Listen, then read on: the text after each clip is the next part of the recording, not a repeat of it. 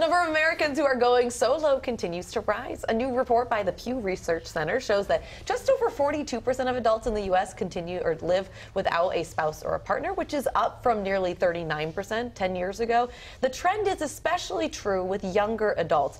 60% of them under 35 do not have a partner. And when you go through and read this, they're trying really hard to find the why behind this, because these numbers are pretty significant. When we're looking at just a difference in 10 years and you're seeing a jump of about 10–15%, they're trying to look and they're trying to figure this out, Susan and Elizabeth. They think the recession could be one thing. We're kind of now just starting to get the data in from the last 10 or 15 years. And that volatile incomes were a little bit of a concern there. Also, divorce rates.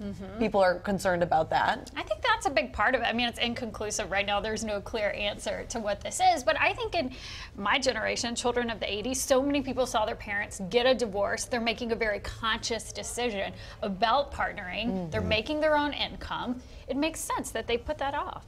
The way this research defines living solo also includes people who are living with their parents. So when you dig down into the demographic, the people, adults under the age of 35, 61% are flying solo.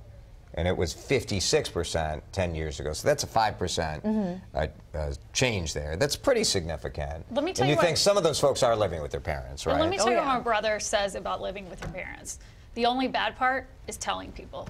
No. Does he live at home with the parents? He did for a while. Don't you think, have views on being single changed in this country? Definitely. I feel like it used to be, Definitely. especially for a female, if a female said that, oh, I'm 32 and I'm an single. old maid. Yeah, people would look and be like, oh, I wonder what's wrong with her. Well, right. And so now I think it's very different. And that was one of the things that they brought up, is that actually women are more financially independent on their own, and oftentimes they're not wanting to get linked to someone financially with marriage because of kind of the concern that maybe their partner wouldn't be as stable as them. So you wonder if that, like, because of the volatile incomes where maybe you're doing really well, but at one point you weren't, you worry about linking yourself in that way to someone else. I just don't think marriage it's not the priority anymore. I think it definitely used to be. It used to be the thing that you did.